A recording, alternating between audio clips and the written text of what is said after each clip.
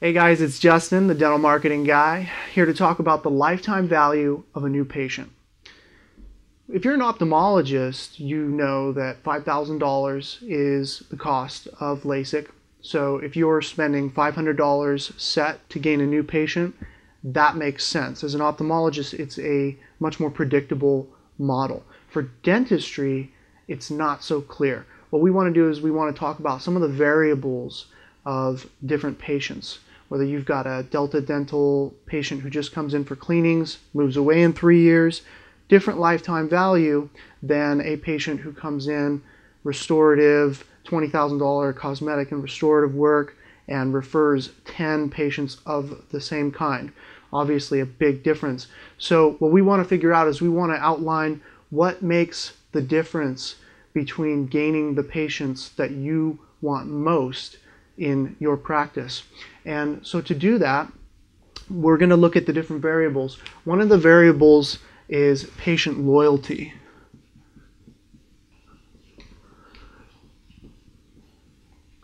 And right there, if you're a dentist who says, you know, in certain areas, we've got college towns where people move in and they move out a lot. And so you're going to have to gain new patients on a higher basis than you would if you're in a town that's a little slower moving and people don't move away as much. So, but for the average dentist, that's what we're going to do, is we're going to talk about a common dentist patient loyalty rate.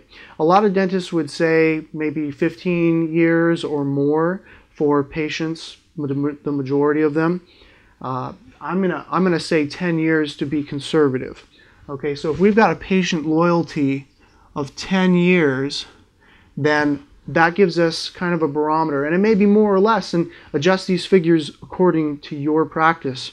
You know, internal marketing is going to make a huge difference in these numbers as well. So that's something that you always want to have on your mind, is good patient experience, because that's going to make a big difference in how long they stay. It's also, the next thing we want to look at is referrals.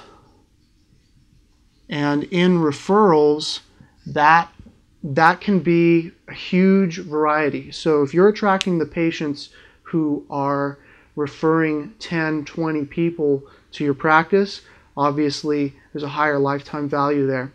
Now, some patients will refer no one, but once again, if you have your internal marketing set up in place, a reliable figure I've found is about 5 referrals. 5 friends will be referred to your practice. And so what we want to do is we want to take these numbers, 5 referrals, and over the course of 10 years, and now what we want to do is we want to figure out, okay, based on the average in your industry, if you could attract the patients that you want, or if you are attracting those patients, what's the number that they'll spend per year? Okay, and conservatively, and this may be an aggressive figure for some, so once again, adjust it according to your practice, but I'm going to say conservatively for many dentists, $500 per year.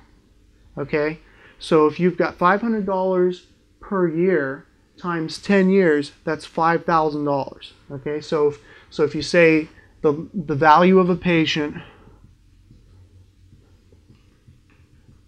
is $5,000, but then we also aren't considering the 5 referrals. If we add that to the equation, that's $25,000 lifetime value from referrals. $30,000. Does that sound too good to be true? Not really, because the math actually lines up. The problem is internal marketing is so huge. If you're not providing the kind of patient experience whereby these kinds of figures are predictable, then it's too good to be true. But if you are providing even better than these figures, then the new patient generated through search engines or a referral service or direct mail or through whatever method, that actually has a higher lifetime value than the 5 friends that were referred. Why is that? Because these 5 friends of this person tend to know each other, and so as you go through these 5 friends, each time you go through a degree of separation, you get less referrals. So maybe like 3 referrals from one of those 5 friends, and then from there you might get 2 and then 1 eventually. But when you do it through, say, like search engine optimization, you're bringing in a whole new tree of people, a person who otherwise would have never heard about you, and therefore a whole new branch of people to bring in 5 referrals. So not to say that referrals never will bring you more patients. They certainly could, but the fact is, if they come through search engine optimization, if they come through pay-per-click management, if they come through direct mail or some sort of dental marketing that has stepped outside the social sphere of your already existing patients, then you're going to see more referrals. You're going to have a higher value per lifetime, especially when you start getting granular and you start focusing on just the highest value patients. So the highest value patients for your practice might be a cosmetic case, Invisalign, and you start there and you start the relationship based off of a high value procedure where there's a high profit margin. So these are all things to consider. As far as these numbers go, they're reasonable, but the variable is they have to be media generated. They have to come from an outside source outside of being referred from existing patients, and you have to have your internal marketing spot on. If you can do this, these 2 things, generate media generated patients who have an amazing patient experience, they're going to tell people about it. This figure, $30,000, that is a reasonable figure for the lifetime value of a patient in a dental practice like yours that is spot on with the internal marketing.